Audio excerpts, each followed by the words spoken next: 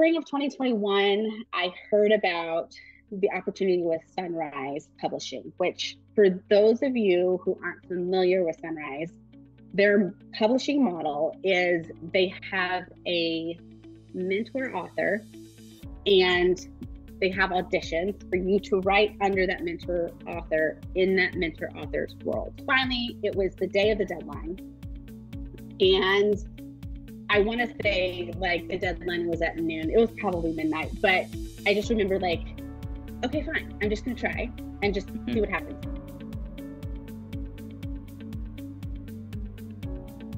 Welcome back to the podcast. Today I have with me Christen Krumm. She is an author of a YA novel and has an upcoming contemporary romance novel coming out that is about the Amish. So those of you who like Amish fiction, she's your girl. You want to go check out her new book. I'm so excited to have Christen on today. She not only is she an author herself, she actually helps authors in that like virtual assistant capacity with her company that she runs. And we're going to talk a little bit more about that in detail. But I just love that because I was actually just on an interview with somebody else and she was talking about just feeling overwhelmed with all the things you have to do as an author. And I was like, it's time for you to get a virtual assistant. And she was like, where do I find one of those? So for those authors who are listening today that just feel overwhelmed, you are somebody they can go to and get help from. So I am excited to talk about that. I'm excited to talk about your upcoming book. And I'm excited to talk about the publishing company that you are releasing that book through because they kind of employ a different model of publishing than I've ever seen. So I'm very excited to get into that with you today. So welcome, welcome, welcome. I'm so glad to have you here. Thank you. I'm so excited to be here. So before we get into all my questions for you, why don't you just tell us a little bit about yourself, anything that you think we should know, where you live, what do you have family, all those little things. So I'm Christen and I live in a small town in Oklahoma. Actually, my husband and I just finished remodeling the house that he grew up in. Ooh. And we have 3 kids. Yeah, we have 3 kids that are actually going to the same school that he did. He graduated from, and my mother-in-law graduated from. So it's really fun. That is fun. During the day, I run a VA business and I write in the early mornings and the margins of life and at night. I love the bookshelves behind you, by the way. Is that part of the remodel? Did you like specify it needed to have bookshelves in there? Yes. My brother-in-law actually made that. That's gorgeous. It's absolutely gorgeous. I love it. It is. He did a great job. So, well, that's really a unique situation that you're like in the house he grew up in, that your kids are going. That's so cool. Like, I don't think we appreciate that legacy aspect of life that, like we kind of are at this fast pace and sometimes we're a little bit of an island as families these days. And so that's just really neat that your family's experiencing that. So, Christen, you run this business for to assist authors, but you yourself are an author, and they both of those things kind of have an entrepreneurial hat. And I want to start with how do you navigate both of those, first of all, and then how are they similar and how are they different from that like business perspective, that entrepreneurial hat? How are they similar? How do they differ? Oh, that is a great question. Me personally, it is always easier for me to do something for somebody else than it is for myself. And a lot of what I do would be something that I could also incorporate into my writing life as well, or at least when it comes to marketing and selling the books, all that fun stuff that we're just like, what?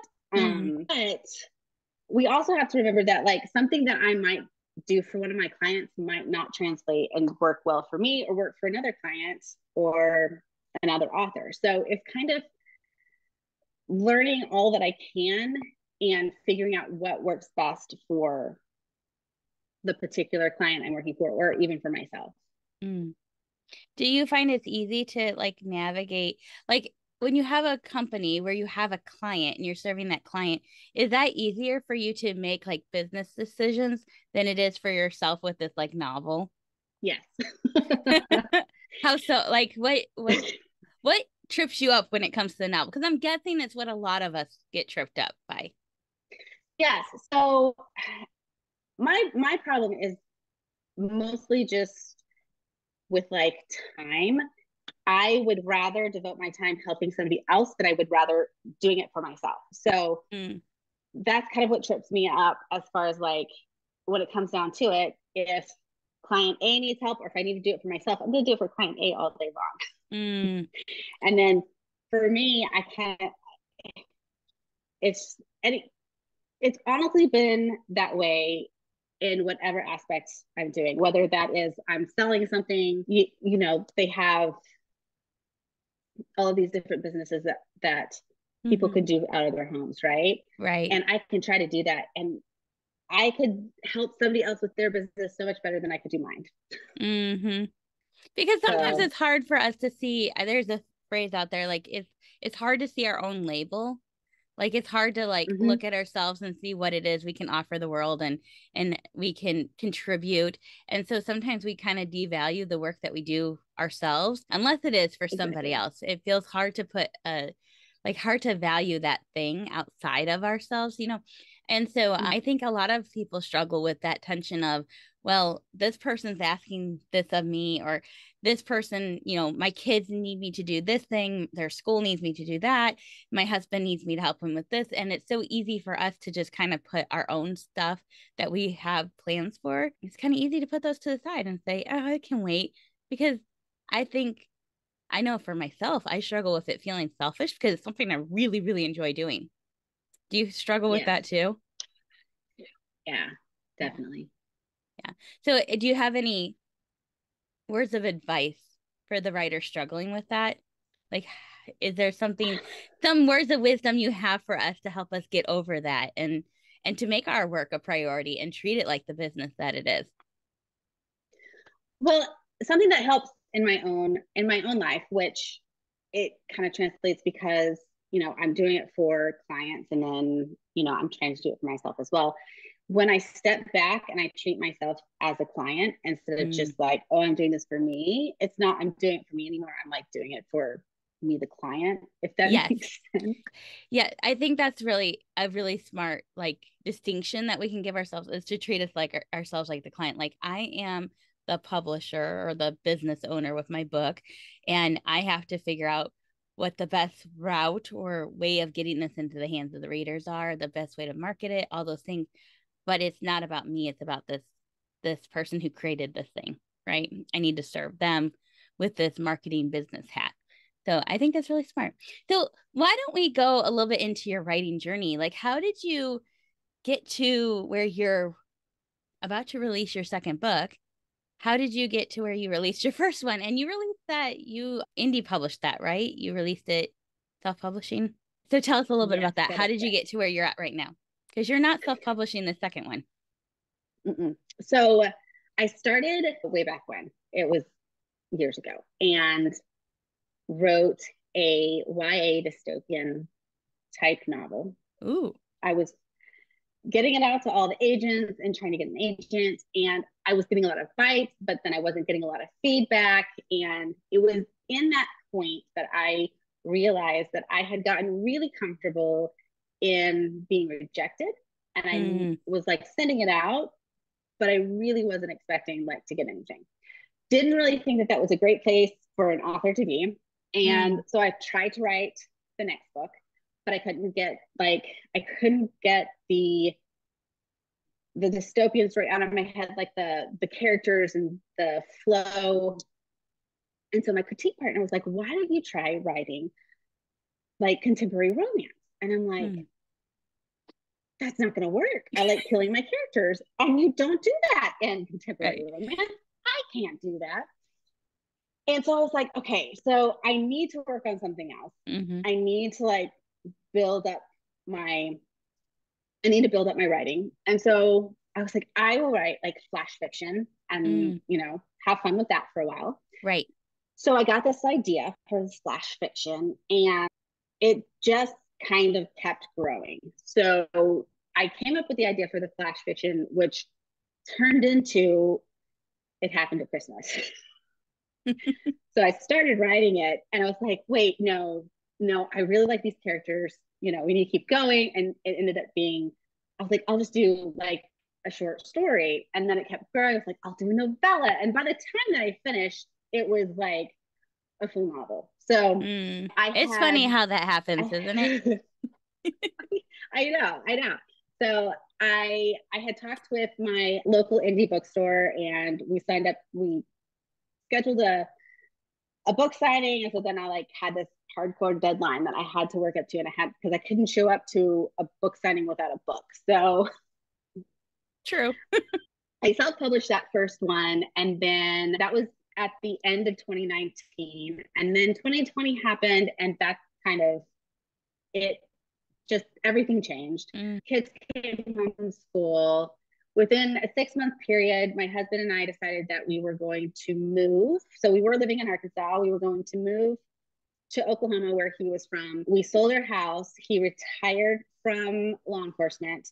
We bought an RV and we lived in an RV. So we went from a house to an RV. We changed states. Our kids went from public school to being homeschooled. And I was still working for all of my clients. So I was still writing. It was just kind of not as quickly as I wanted to. And then at the spring of 2021, I heard about the opportunity with Sunrise Publishing, which for those of you who aren't familiar with Sunrise, their publishing model is they have a mentor author and they have auditions for you to write under that mentor author in that mentor author's world.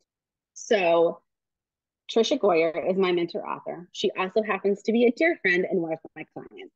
And she had been telling me for weeks, you need to try out. It's a blind audition too. So she wouldn't have known that it was you. Had I thought it was me. She kept telling me, you need to audition. And I'm like, I don't write Amish fiction. I can't write Amish fiction. I write YA.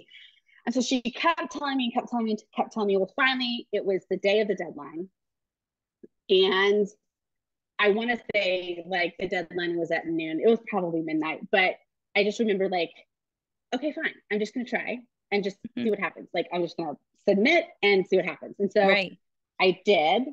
And a week later, I got a call that, well, it wasn't a week later. It was a month later, 3 weeks. I can't remember. I know that it was quick. Yeah. Even if it was a month, that's a lot quicker. Yeah. I know somebody who just recently had an agent ask her to resubmit something to him, said, I am thinking about pitching it to these places.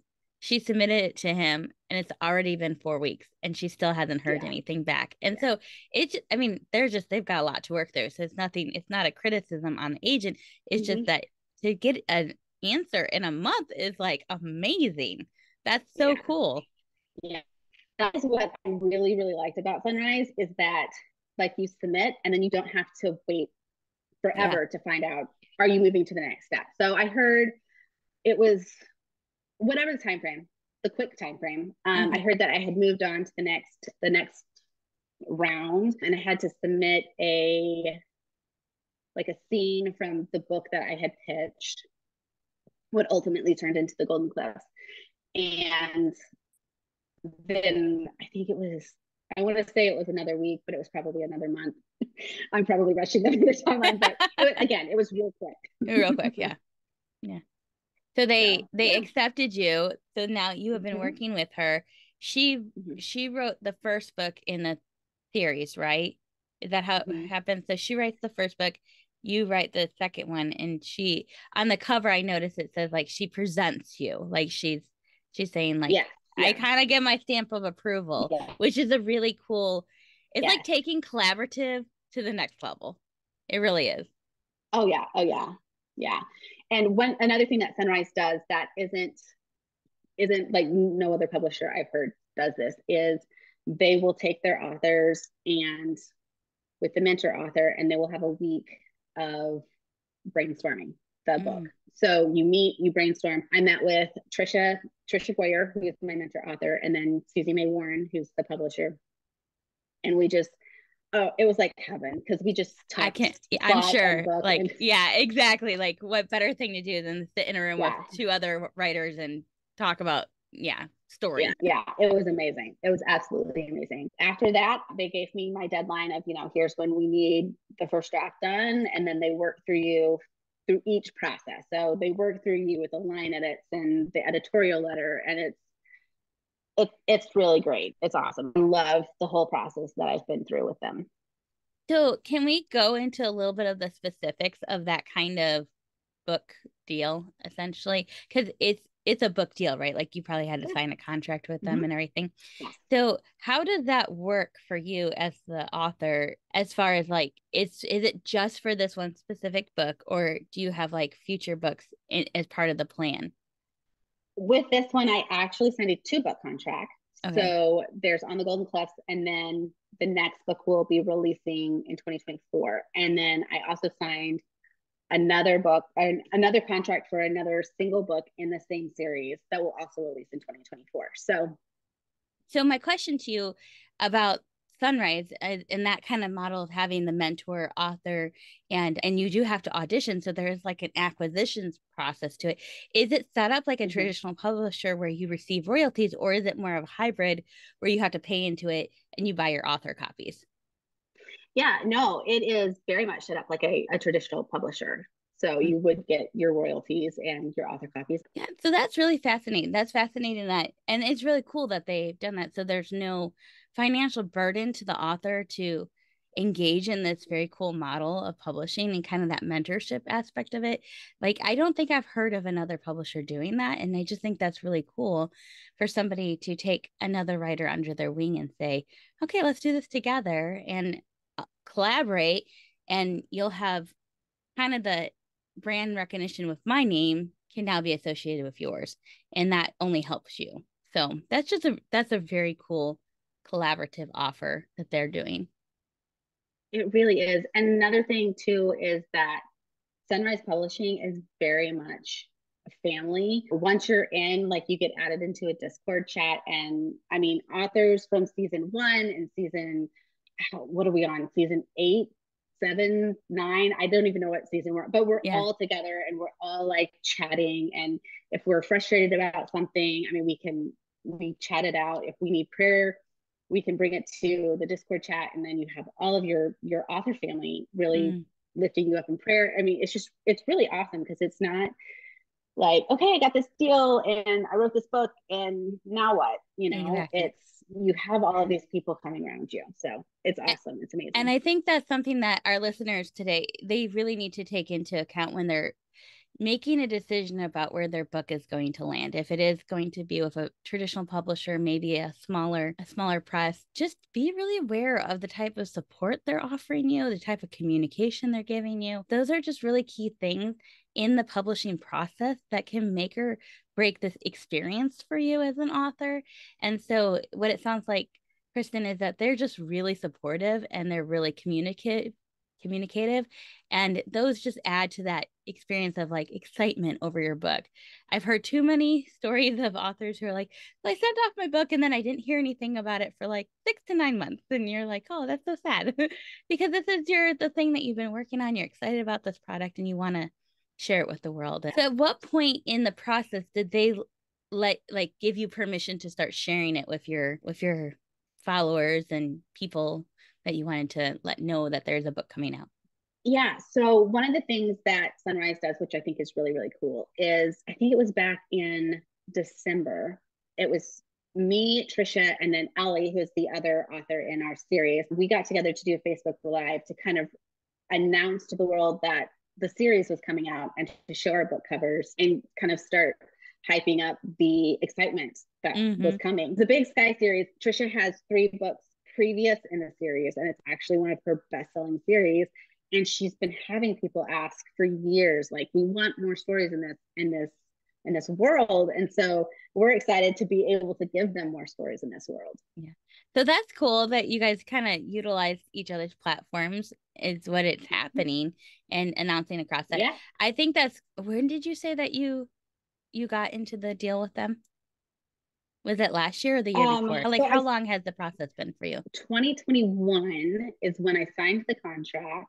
And then 2022, like, okay, so yeah. And then at the beginning of 2022, I turned in my first draft.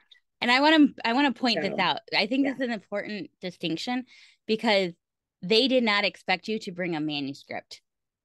They expected no, you to bring the ability to tell a story.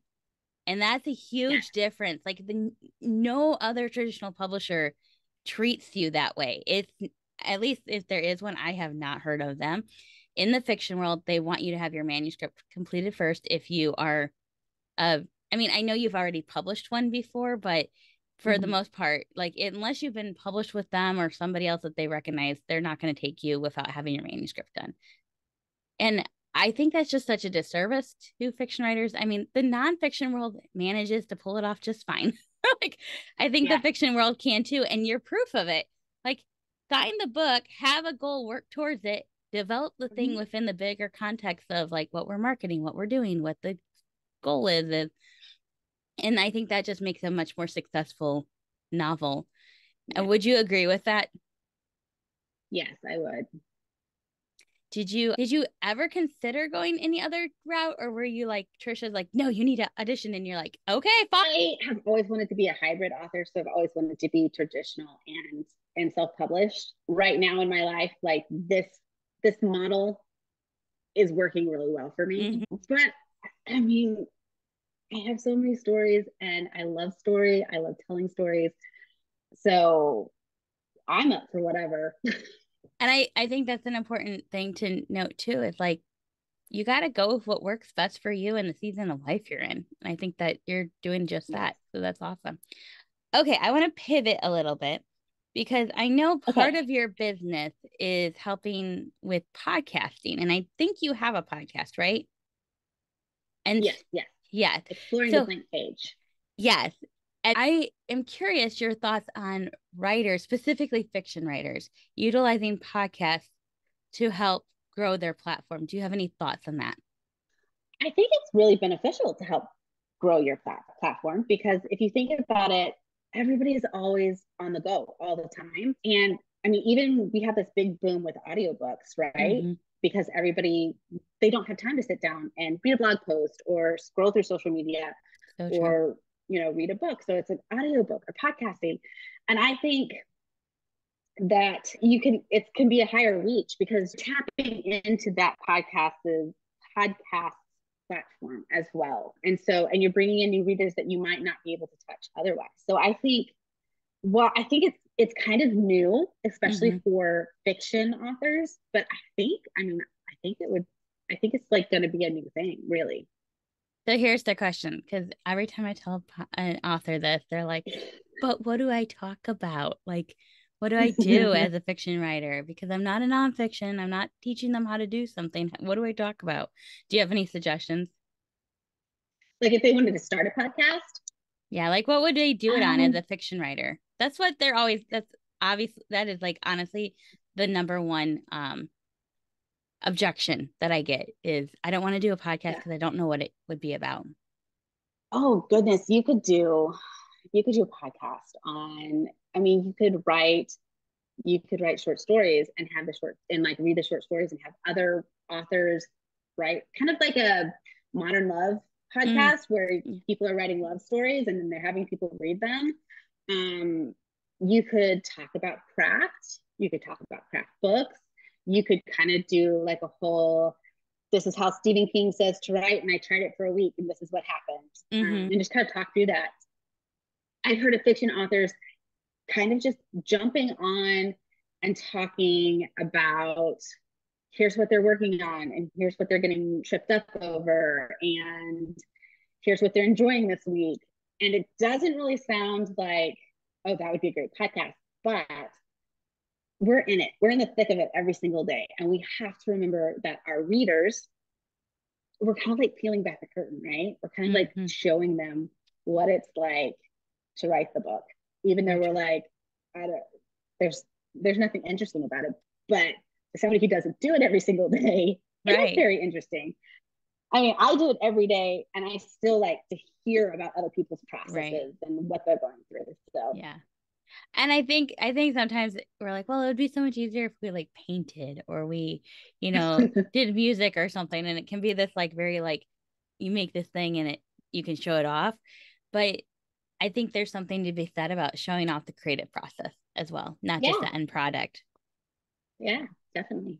Well, I liked what you said there about, like just sharing the behind the scenes, just peeling back the curtain for your reader and not devaluing that. I think that's important. So yeah, that's good advice. And so if they want to get started podcasting, do you have any resources that you would point them to? Very inexpensively, they could totally get started podcasting using Anchor FM for a host, which is completely free and it's put out by Spotify. Honestly, I haven't really tapped into all that you can do in Anchor, but I know that they have music that you could use for your intro and your outro. They have transition sounds. I think they even have like ad slots that you can add in. And so you can monetize your podcast like right out of the gate, or you might have to have so many downloads first or something. But Yeah. they make it really simple. It's really, really easy. And it's not Is as that what hard as, is that what you use for your podcast? yes, it's what I use for my podcast. And I have a couple other clients that use it as well. Other podcast hosts that I like are like Libsyn. I think that one is paid, but it's really easy to use. And then like for audio editing, if you have Mac, you can use GarageBand. That's what I used for a long time. I use Adobe Audition now, and that comes in an Adobe package that Right. we get monthly. So Yeah. I personally use Podcastics. It's a paid program to host too, but it's mm-hmm. fairly inexpensive. It's very simplistic to use. And then for my editing, I use Descript. Descript. Oh, And I personally like that because as a writer, I tend to like it is easier for me to edit off of a script than it is for me to listen for nice. the different nuances. And so, but that's just because Yeah. I'm a visual learner. Mm-hmm. So for those who are listening, that I was very intimidated by podcasting before because I have a hard time with audio. And so just know that there's tools out there that are there for you. And it just might take a little bit of digging, but there's a lot of good resources out there once you do. So we've talked a little bit about your process of getting to where you're about to release your novel. We have talked about the very unique publishing model with Sunrise, which is very cool and exciting. I think the publishing industry needs to be shook up a little bit. And I think things like what they're doing at Sunrise is going to do that. And I think that's exciting. And then we talked a little bit about like podcasting, Christian fiction writers, maybe consider utilizing it. It's a good thing. Yeah. Now I want to get into marketing. Just I want to kind of go there a little bit. Because I have seen your Instagram. It's pretty rad. And I love your reels, but Thanks. I just am wondering, like social media, it seems like you're using Instagram. Are you anywhere else? And is that your primary marketing tool or have you done other things in addition to that? I would say right now, Instagram probably is my primary marketing tool. I'm also on TikTok very badly. I'm not very good at the whole TikTok thing, Same. I honestly. am same. I'm on there, but I'm not. Yeah. I know people keep talking about like going viral and I'm like, yeah, I don't know how. I've also been working on building my mailing list, my newsletter list, which I think is very powerful too, because you always hear the horror stories about what happens if Instagram goes down and then you lose all your followers. And Right. when you build that list, it's and two, when you build your list, those are your people, right? You Mm-hmm. might not you might not reach all of your 1,000 followers that you have on Instagram, but you will reach all your 1,000 followers on your mailing list, pending you don't end up in their spam. Right. So those are like your people. And so I feel like it's very, very important, yes, to market towards building your Instagram platform, but don't forget about your newsletter list because that's So, important.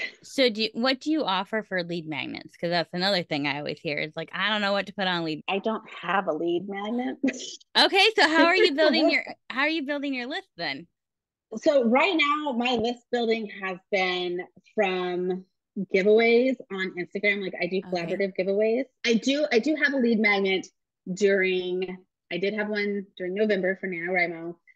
I do I do very badly because I'm not a very good NaNoWriMoer, but I do what's called backwards nano. So you start the month with this outrageous, outrageous word count goal. And by the time that you hit November 30th, the last day, you're down to you have to write one word for the day. So it kind Oh. of helps because when you start at the beginning of the month, you're super excited and you can write and you can write and you can write. And by the time you get to the middle of the month, you're like, what are words? I don't know. So I do offer I do offer that as a printable in November for a lead magnet. And then what else have I done in the past? I've done a like top YA rom-com Christmas books.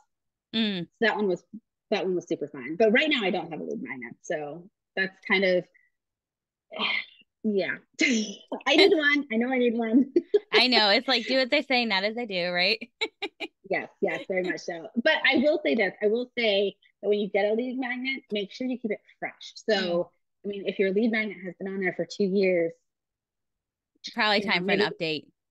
yeah, maybe Yeah. switch some things up. And then you can constantly be building that list because you're constantly giving something Mm-hmm. free away. So, True, true. So with your first book, did you have a book launch and did you do any kind of book marketing that was really useful for getting sales that you can share with us?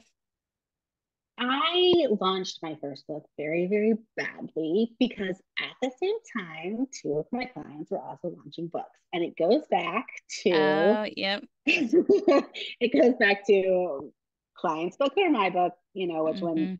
which one wins.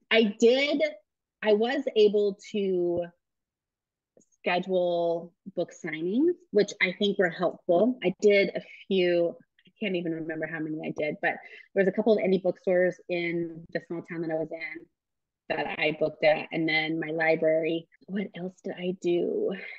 I feel like I'm doing book launch a little bit better this time, Okay, so what are but you there's doing also different and better? so What's the difference? well, I think the difference is that I don't really feel like, oh, well, it's just my book. It's someone else's Mm, book. So, mm-hmm. it kind of, or at least that's what I'm telling myself so that I don't feel bad that I'm like promoting myself because. So there is a term for what you're describing. I don't remember the actual term of it, but Mhm. what it comes down to is like there's two ways people are motivated. It's either internally motivated or externally motivated. Yeah. And you seem to be a person who's more externally, and I am too. It takes like everything in me to be more like I will put my stuff aside if something else is motivating me to respond. So it's Yeah. I want I want you and anybody else hearing it like that's actually I think probably a common thing for writers and it's nothing to be ashamed of. But what you can do is what Christen has done, put herself in a situation that helps that and supports that and gives her kind of guardrails to protect her time and protect her writing. Well, and because you don't want to come across either as like, oh my gosh, all I'm doing is talking about me and my stuff. Because think about it, other authors that you see doing it, you don't think, oh my gosh, what are they doing? Why are they like pushing and talking nothing about their book? You don't say that. Mm-mm. So, stop telling yourself that. Yes. Yes. This time around, I've gotten really intentional about my social media, what I'm sharing, how I'm sharing. I have I think a pretty good pre-order incentive. I'm actually partnering with a local indie bookstore to make sure that any paperback pre-orders that go through the bookstore, they're all signed and personalized. Oh, that's cool. Yeah. So super, super fun. What else are we doing? I'm actually getting on podcasts to talk about the book, which scares me to no end. Which I know it's funny because I'm a podcaster myself, but yeah, I'm actually like booking out podcasts, which I think, like we talked about, is a really good way to get the word out about your book because people will be listening and you'll reach a different audience, or you could potentially reach a different audience than just like who you have on Instagram. Let's see what else.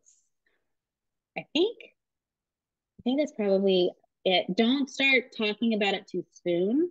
That would be a good tip, because then you have, I mean, people will get tired about hearing about it, and they will also, it'll be so far out that they won't remember that they can pre-order it.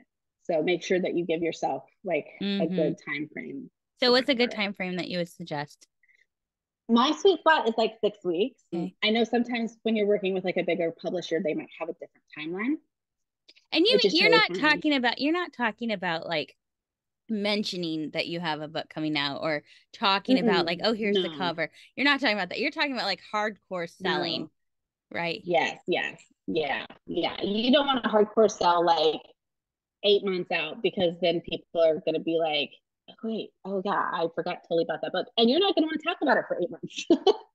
No, and so, I had a business coach once who told me, if you are not exhausted by the end of your launch period, you are not doing it right. And I was like, oh, okay.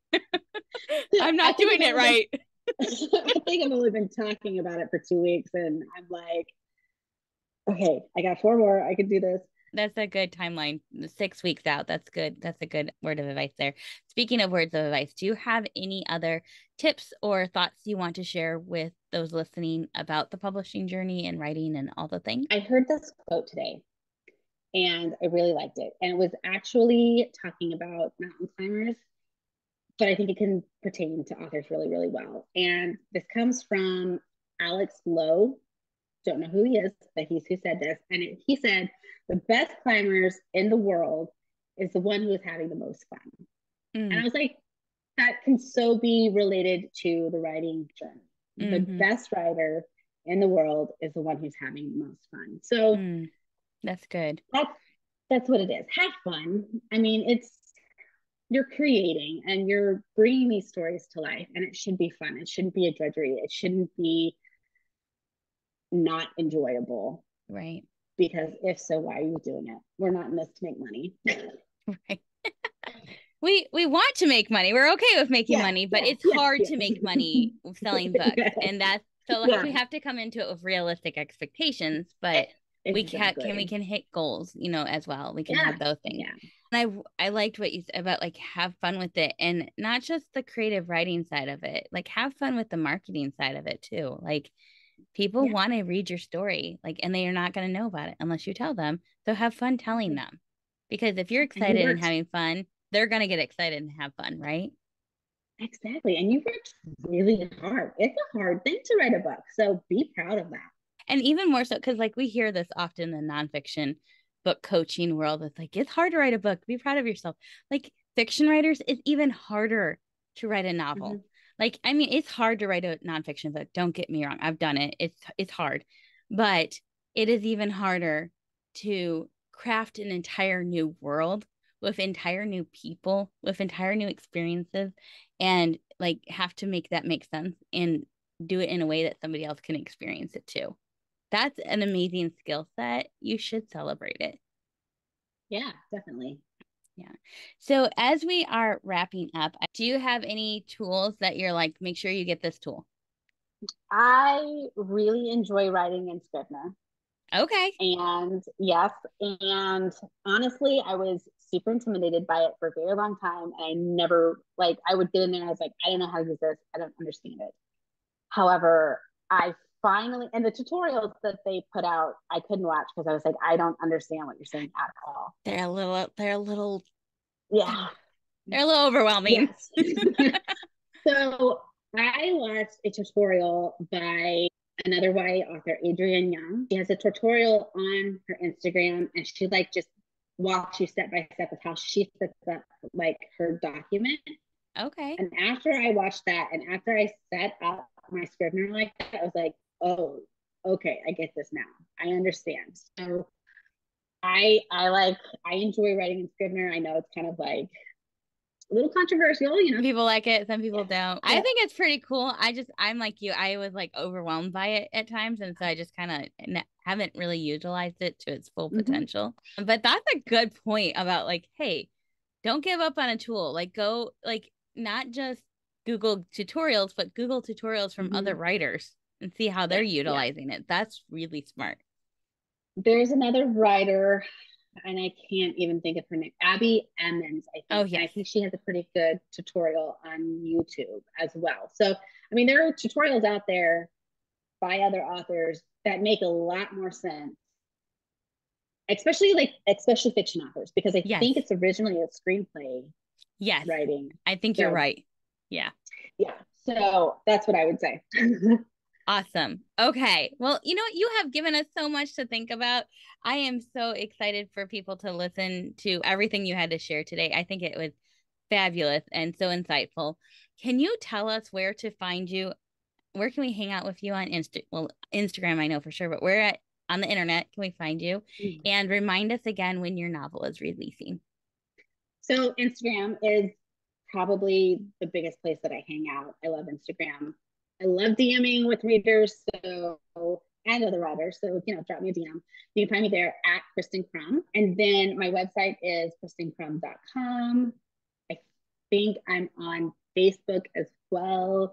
I'm not a big Facebook fan, but if you talk to me over there, I'll talk to you. So I do think that this episode will probably air after your book comes out. So after it's been released, Sure. where can they find it?